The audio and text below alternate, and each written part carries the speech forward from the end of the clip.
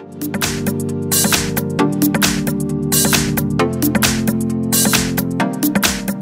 I've got Sony SmartWatch, and let me show you how to personalize apps on the following device. So as you can see, your display has all the apps included.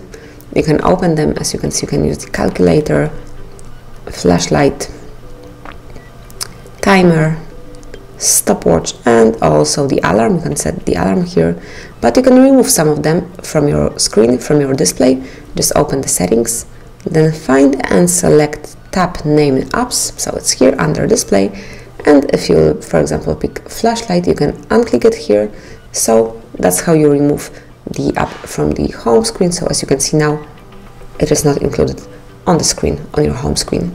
If you would like to have it back, just open the settings, go to the apps and open it, unclick it, and here it is. And that's it. This is how you personalize your apps. Thank you for watching. Please subscribe our channel and leave the thumbs up.